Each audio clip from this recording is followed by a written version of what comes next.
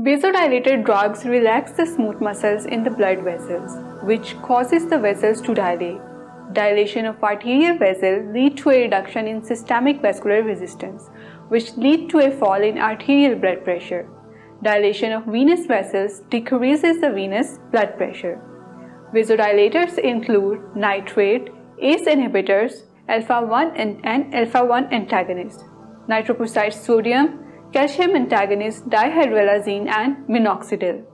Arterial vasodilators are given to lower blood pressure in hypertension, to reduce cardiac work in the angina pectoris, and to reduce the vascular afterload in cardiac failure. Venous vasodilators are used to reduce venous filling pressure, preload in angina pectoris or cardiac failure. Practical uses are indicated for each drug groups. The tonus of vascular smooth muscles can be decreased by various means.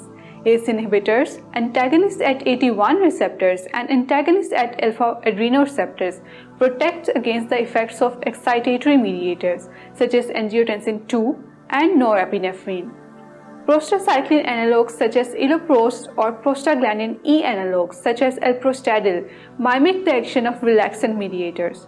Calcium antagonists reduce depolarizing inward calcium current, while potassium channel activators promote outward potassium current. Organic nitrovasodilators give rise to nitric oxide, an endogenous activator of guanylate cyclase.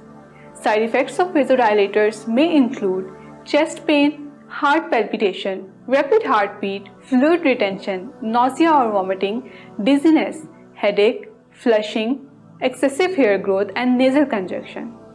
Watch detailed lecture on sqadia.com pharmacology course. That's 2 minutes. See you in the next video.